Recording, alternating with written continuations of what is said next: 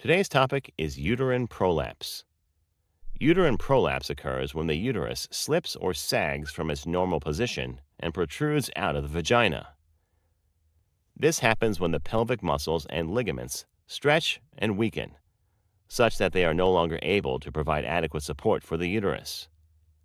It can occur in women at any age, but is prevalent in postmenopausal women who have had one or more vaginal deliveries. Uterine prolapse can be classified into complete or incomplete. A complete uterine prolapse occurs when the uterus descends so far down that some portion protrudes outside of the vagina. An incomplete uterine prolapse occurs when the uterus is only partially displaced into the vagina but does not protrude. The stages of the condition are determined by how far the uterus has descended.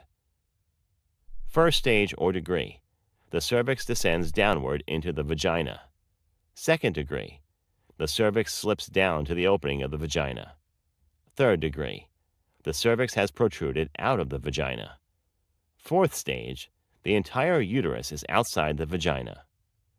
Causes. The following can cause weakened pelvic muscles and tissues. Pregnancy.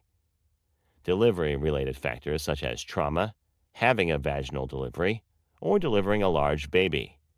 Frequent heavy lifting, a chronic cough, straining during a bowel movement, previous pelvic surgery, reduced estrogen levels, especially after menopause, obesity, being underweight.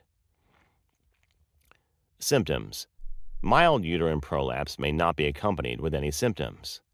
Moderate to severe uterine prolapse may have symptoms which include vaginal bleeding, tissue protruding out of the vagina, increase in vaginal discharge, lower back pain, urinary leakage or retention, the feeling that one is sitting on a ball, heaviness or pulling in the pelvis, constipation or difficulty with bowel movement, difficulties with sexual intercourse.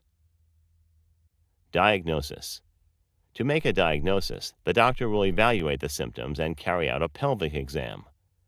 While examining the pelvis, the doctor may ask you to bear down as if you are about to have a bowel movement.